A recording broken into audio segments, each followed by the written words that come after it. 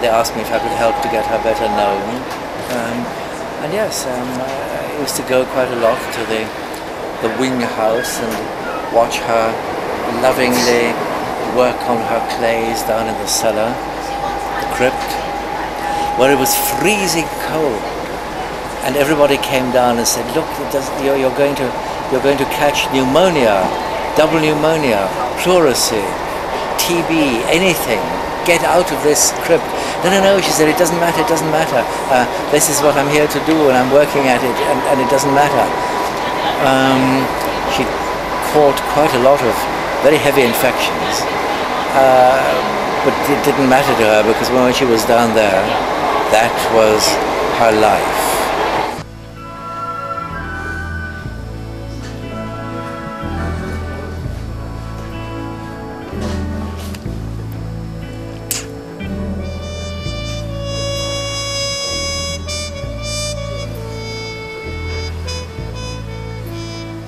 There's a lot of interest in 20th century classic ceramics.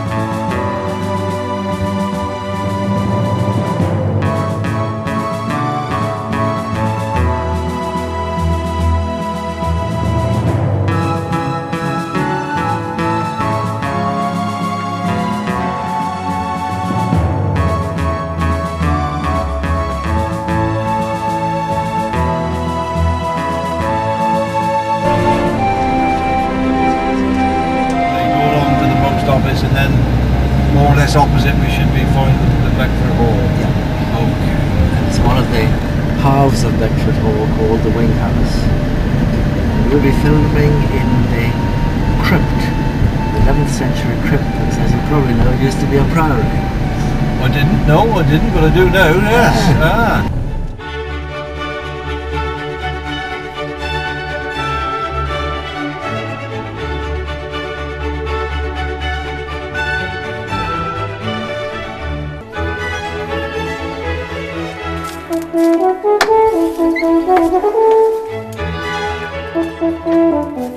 So that's a very brief history of the building itself and what's happened. But this is 1,000 years old almost. Some of these pillars and stones are originally as they were. And this is where she displayed a lot of her works.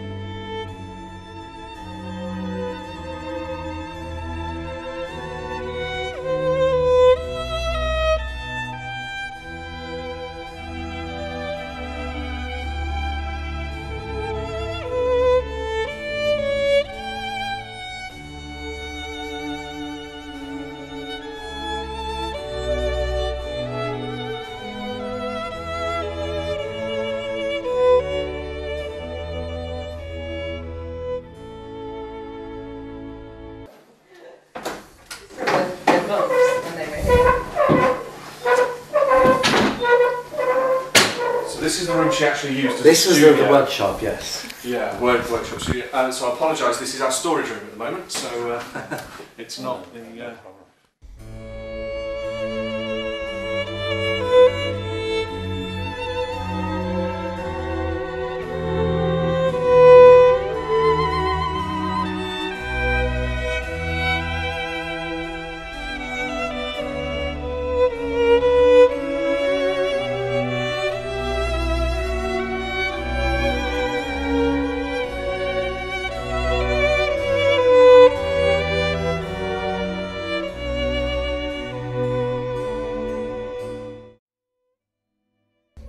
This room was probably a bit warmer. She could use this to do her work. Herself by not heating it very much, so that the clay would be in better shape to be moulded by her. Really?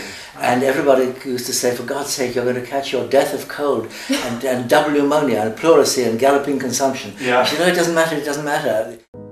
Oh, she used to have her sculptures in the garden, and everybody could see them on plinths throughout the garden. Oh, really? And it was lovely, we could walk around them. And the ceramics she used to keep in a glass case in the big sitting room. The big sitting room, yeah. She would show us all her work and talk about her life, and she loved Paris and she loved London and she loved the good things of life, really. Including cigars. Yes, yes. She did. She loved the good things of life, didn't she? And I remember she showed us a magazine with, it was a Vogue magazine, articles, and her ceramics were in there. And I remember seeing those. I just remember her being very short, very small lady, but very, very smart, always dressed beautifully, and The cap. and a cap. And once I was in hospital because I'd hurt my back, and she came in with this very shiny red raincoat with big black spots all over it, and the cap.